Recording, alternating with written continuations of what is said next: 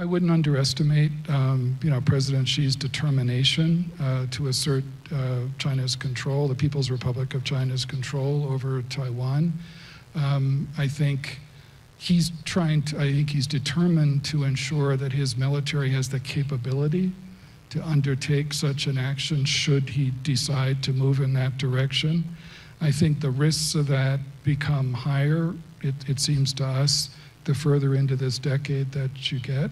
I think there again, I think the Chinese leadership is trying to study the lessons of Russia's invasion of Ukraine and what it tells them. I think our sense is that it probably affects less the question of whether the Chinese leadership might choose some years down the road to use force to control Taiwan, but how and when they would do it. If there's one lesson I think they may be drawing from Putin's experience in Ukraine is you don't achieve, quick, decisive victories with underwhelming.